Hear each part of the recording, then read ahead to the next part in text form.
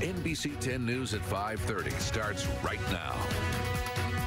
First at 5:30 tonight, some Providence schools will have to close. That according to Rhode Island Governor Gina Raimondo. The governor making the remarks on a podcast taped in Chicago this week. Hello once again, everyone.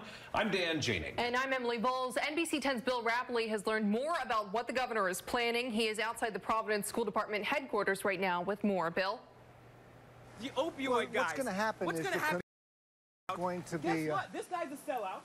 We've heard for quite a while about how bad conditions are in some Providence schools. We want safe and modern buildings for our kids, and that's not where we are.